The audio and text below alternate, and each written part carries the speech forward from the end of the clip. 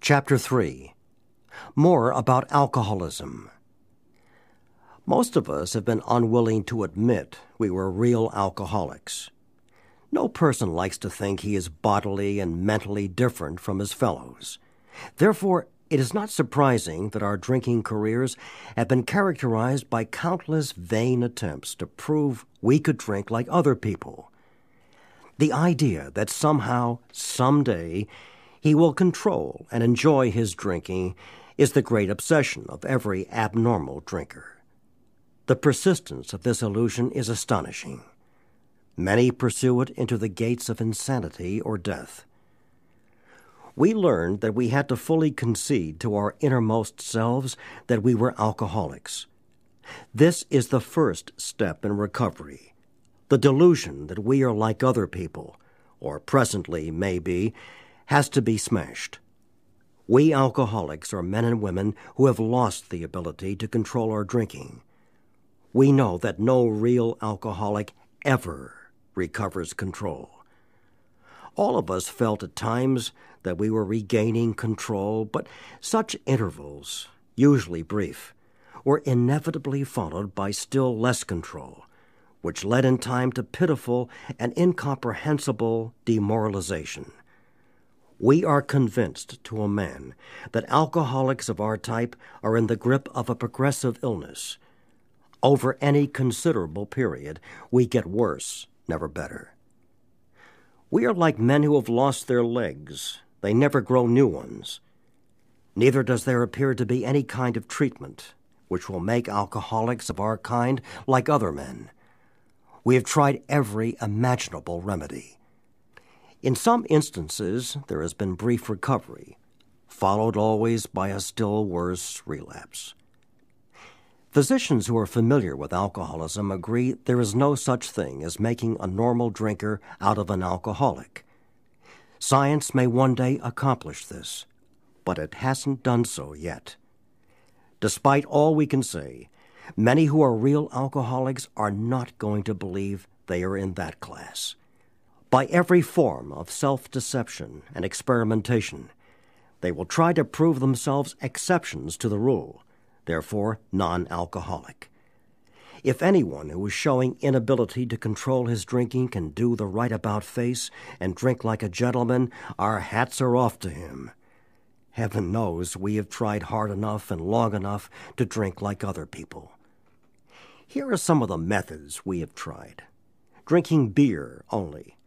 Limiting the number of drinks, never drinking alone, never drinking in the morning, drinking only at home, never having it in the house, never drinking during business hours, drinking only at parties, switching from scotch to brandy, drinking only natural wines, agreeing to resign if ever drunk on the job, taking a trip, not taking a trip, swearing off forever, with and without a solemn oath, taking more physical exercise, reading inspirational books, going to health farms and sanitariums, accepting voluntary commitment to asylums. We could increase the list ad infinitum. We do not like to pronounce any individual as alcoholic, but you can quickly diagnose yourself. Step over to the nearest barroom and try some controlled drinking. Try to drink and stop abruptly. Try it more than once. It will not take long for you to decide if you are honest with yourself about it. It may be worth a bad case of jitters if you get a full knowledge of your condition. Though there is no way of proving it, we believe that early in our drinking careers most of us could have stopped drinking. But the difficulty is that few alcoholics have enough desire to stop while there is yet time. We have heard of a few instances where people who show definite signs of alcoholism were able to stop for a long period because of an overpowering desire to do so. Here is one. A man of 30 was doing a great deal of spree drinking.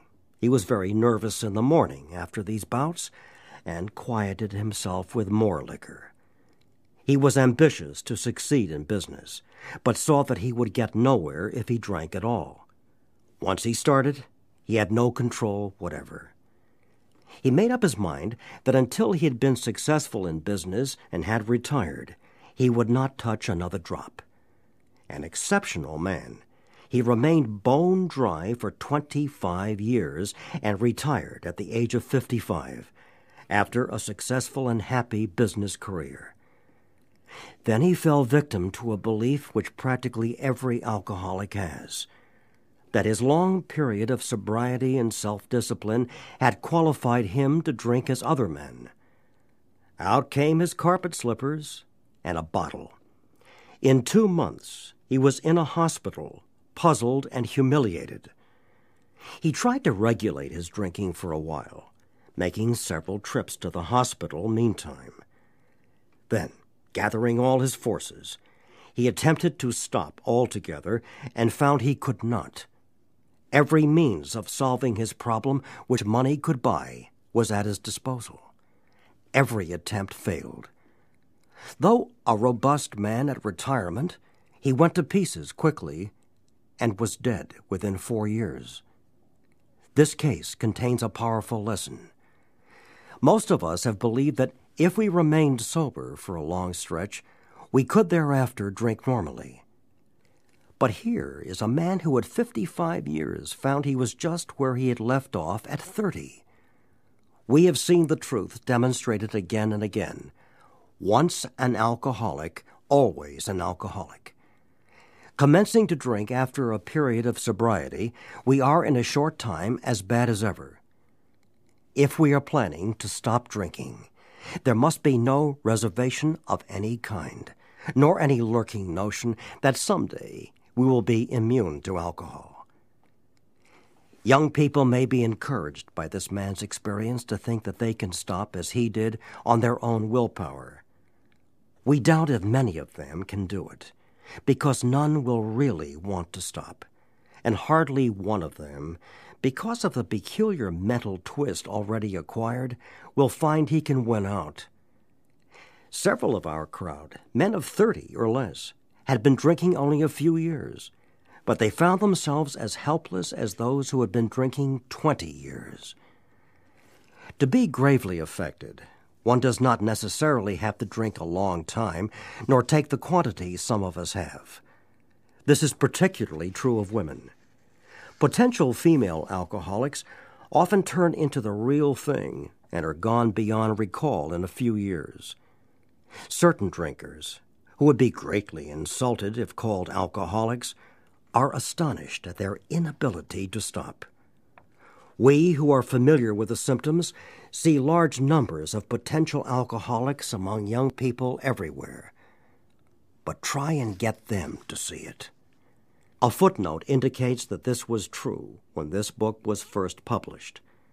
But a 1998 U.S.-Canada membership survey showed about 1/5 of AAs were 30 and under.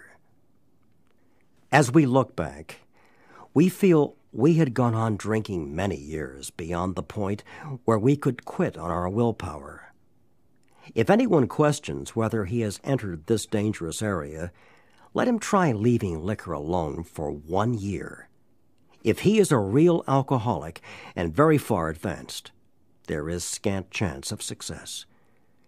In the early days of our drinking, we occasionally remained sober for a year or more, becoming serious drinkers again later. Though you may be able to stop for a considerable period, you may yet be a potential alcoholic. We think few, to whom this book will appeal, can stay dry anything like a year. Some will be drunk the day after making their resolutions, most of them within a few weeks. For those who are unable to drink moderately, the question is how to stop altogether. We are assuming, of course, that the reader desires to stop. Whether such a person can quit upon a non-spiritual basis depends upon the extent to which he has already lost the power to choose whether he will drink or not. Many of us felt that we had plenty of character. There was a tremendous urge to cease forever. Yet we found it impossible.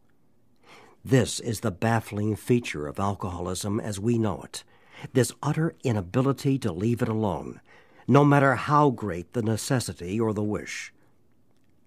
How, then, shall we help our readers determine, to their own satisfaction, whether they are one of us?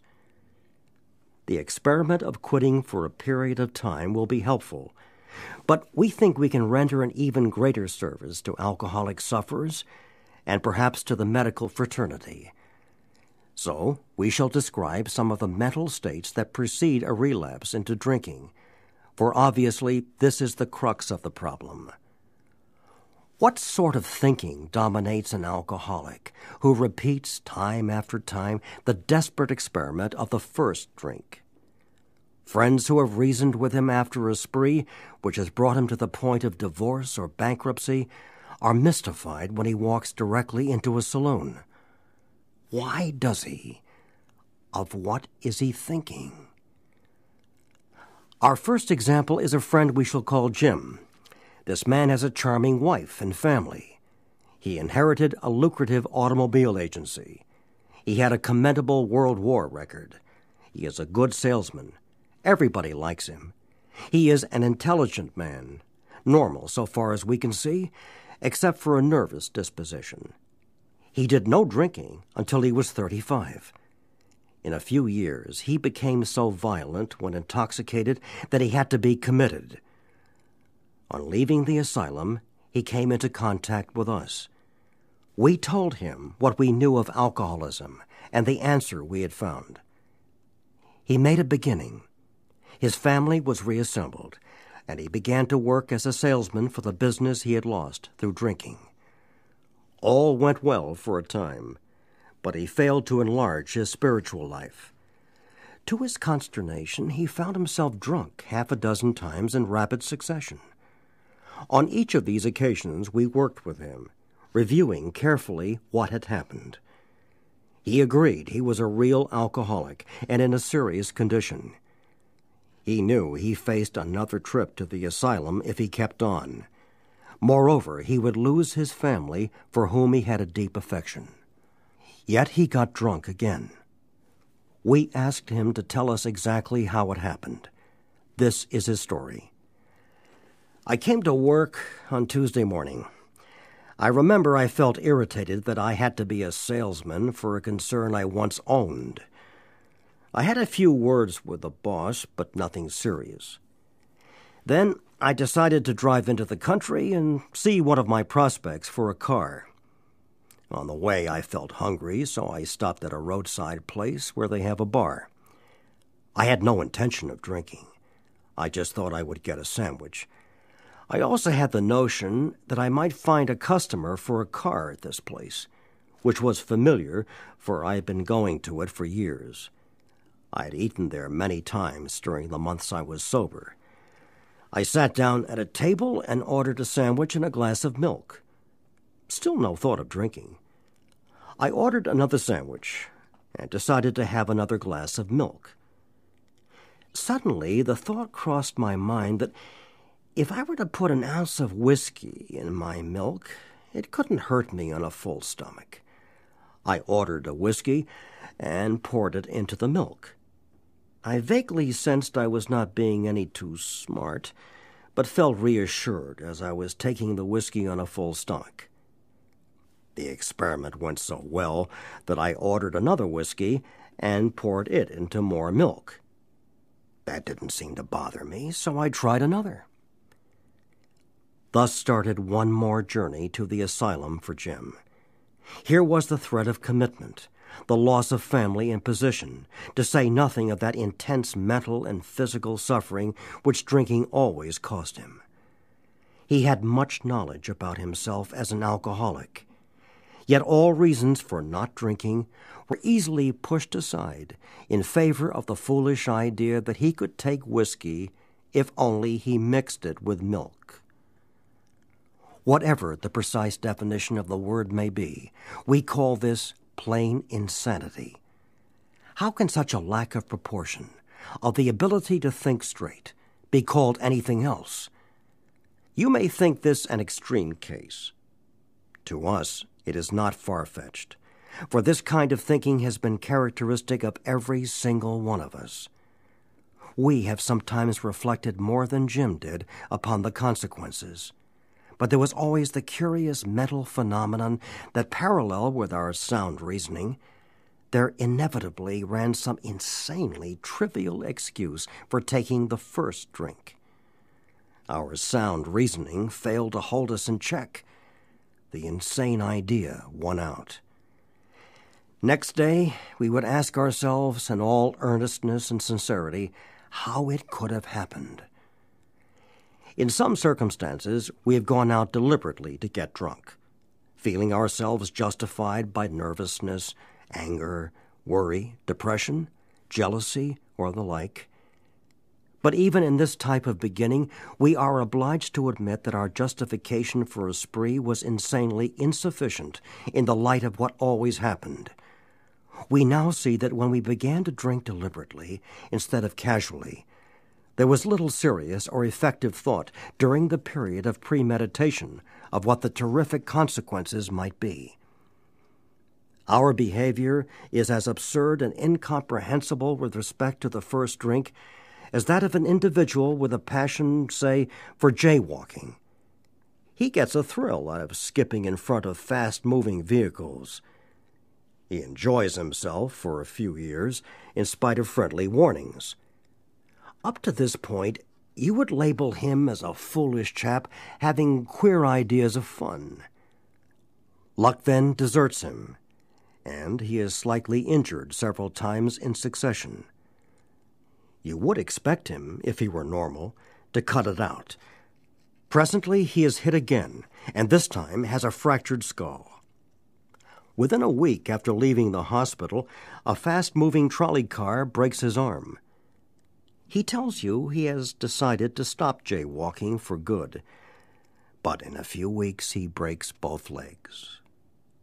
On through the years, this conduct continues, accompanied by his continual promises to be careful or to keep off the streets altogether. Finally, he can no longer work. His wife gets a divorce, and he is held up to ridicule. He tries every known means to get the jaywalking idea out of his head. He shuts himself up in an asylum, hoping to mend his ways.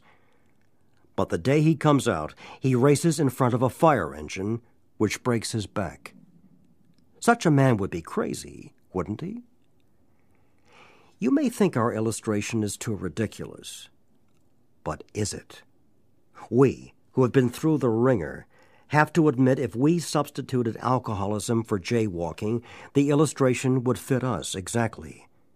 However intelligent we may have been in other respects, where alcohol has been involved, we have been strangely insane. It's strong language, but isn't it true? Some of you are thinking, yes, what you tell us is true, but it doesn't fully apply. We admit we have some of these symptoms, but we have not gone to the extremes you fellows did, nor are we likely to, for we understand ourselves so well after what you have told us that such things cannot happen again. We have not lost everything in life through drinking, and we certainly do not intend to. Thanks for the information. That may be true of certain non-alcoholic people who, though drinking foolishly and heavily at the present time, are able to stop or moderate, because their brains and bodies have not been damaged as ours were. But the actual or potential alcoholic, with hardly an exception, will be absolutely unable to stop drinking on the basis of self-knowledge. This is a point we wish to emphasize and re-emphasize, to smash home upon our alcoholic readers as it has been revealed to us out of bitter experience. Let us take another illustration. Fred is a partner in a well-known accounting firm. His income is good, he has a fine home, is happily married, and the father of promising children of college age. He has so attractive a personality that he makes friends with everyone. If ever there was a successful businessman, it is Fred. To all appearance, he is a stable, well-balanced individual.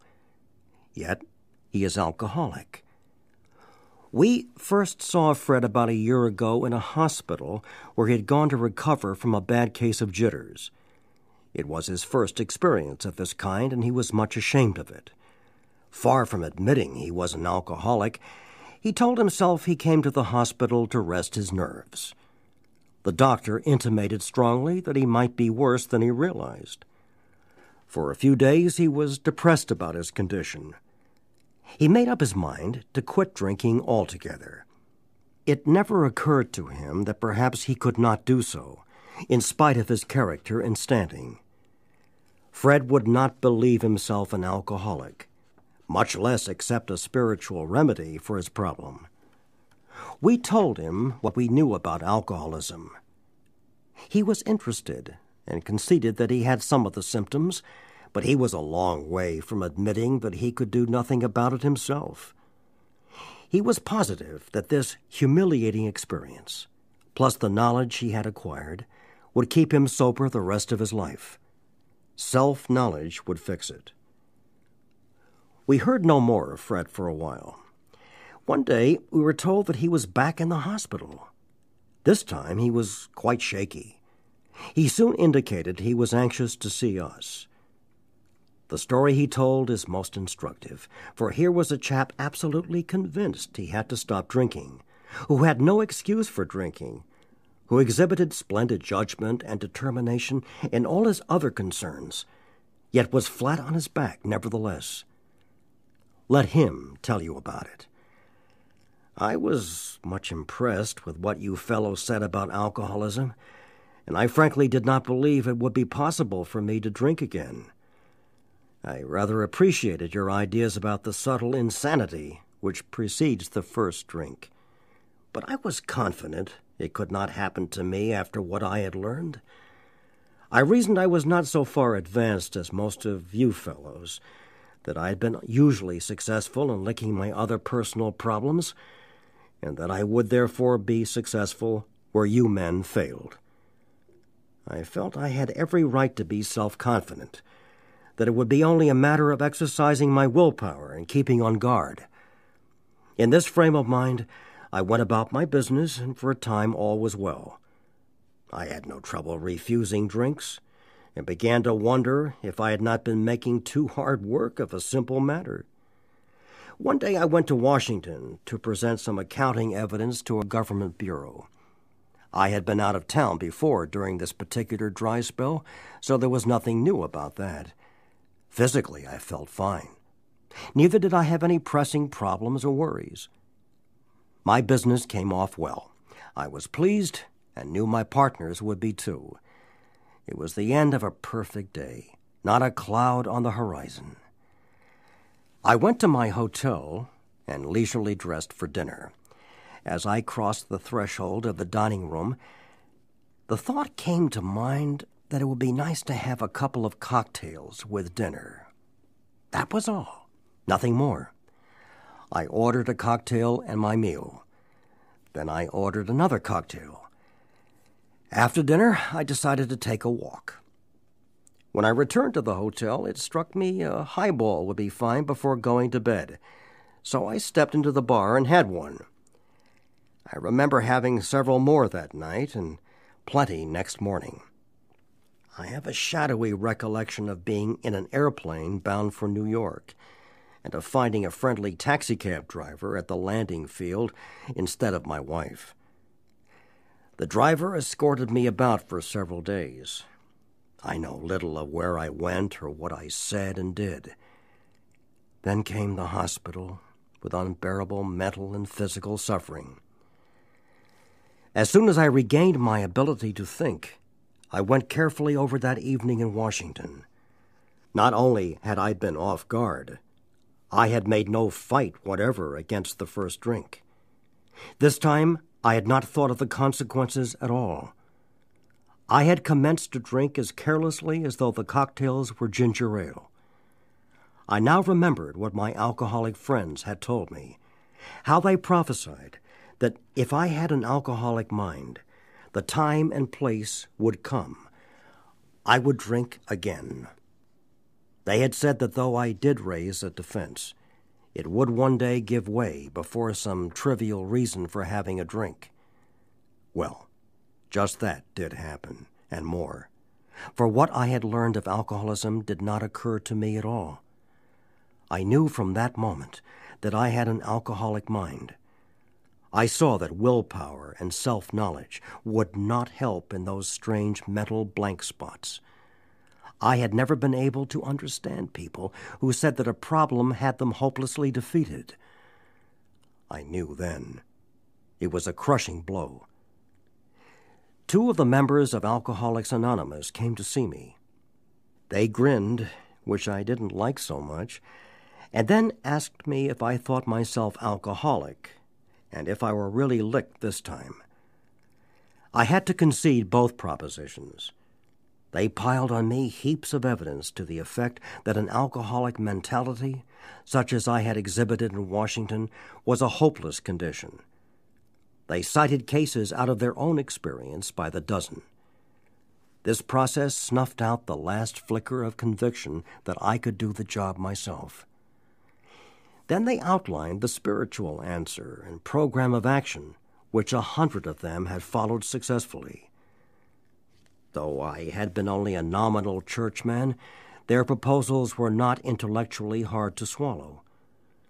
But the program of action, though entirely sensible, was pretty drastic. It meant I would have to throw several lifelong conceptions out of the window. That was not easy. But the moment I made up my mind to go through with the process, I had the curious feeling that my alcoholic condition was relieved, as in fact it proved to be. Quite as important was the discovery that spiritual principles would solve all my problems. I have since been brought into a way of living infinitely more satisfying, and, I hope, more useful than the life I lived before. My old manner of life was by no means a bad one, but I would not exchange its best moments for the worst I have now. I would not go back to it even if I could. Fred's story speaks for itself. We hope it strikes home to thousands like him. He had felt only the first nip of the ringer.